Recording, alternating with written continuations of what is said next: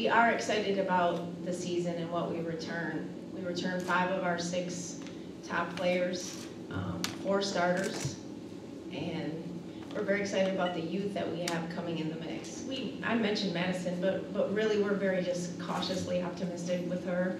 And our goal is you won't see her until December, at this point, unless something changes. But we really want to give her a full year of recovery. ACLs are usually a 6-month situation, but for her, we're just going to give her the benefit of every doubt. We've had all kinds of specialists working with our medical team. We have an amazing medical staff here. But for us, we've really kind of boiled it down to nothing in practice, basically, and let's play her in some games and see how that goes. Now, she does do some 5-on-0, shooting drills and things like that, but when I say practice, I mean nothing live. If she's going to get an opportunity, it's going to be with the uniform on, playing, hopefully to help her team win games. So for us, right now, unless something changes, we're looking at probably a mid-December start opportunity for Madison.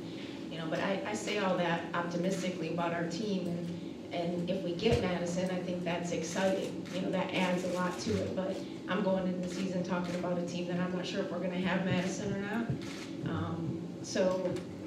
When I talk about what we have, I'm very excited about it. Well, it's encouraging for me just to know that they're fully behind my decision and my surgeon's decision to stay out as long as I can to make sure that I've been out a full year to be healthy and stuff. So that feels good that they're behind that and that they support it. Well, some of those kids, are contributing to our program in different ways. I'm a big proponent of walk-ons. A couple of those kids, Taylor, Kendra, we've had Tracy Nogel in the past. Anna Morrissey is a walk-on for us, and I really appreciate having those kids around.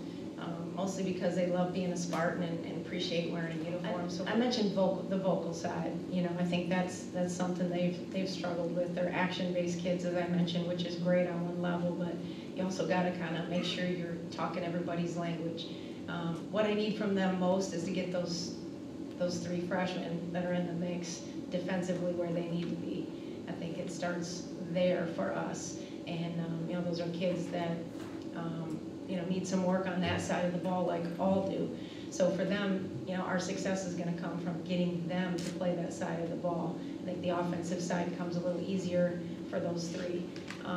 But just setting the tone and explaining the defense and rebounding is what we do here, and that's where it starts. So we have a lot of talent on this team, definitely. I think one thing that we're going to have to make sure that we're doing is working together as a group, and I don't think that'll be a problem come season time at all. And so we just got to make sure, we have young players, so we have to make sure that everybody knows the plays and everyone knows their role on defense, where they need to be. But practices have been looking great, and watching it on film, I really think that we're ready to rock and roll, and I think that this team has a really great chance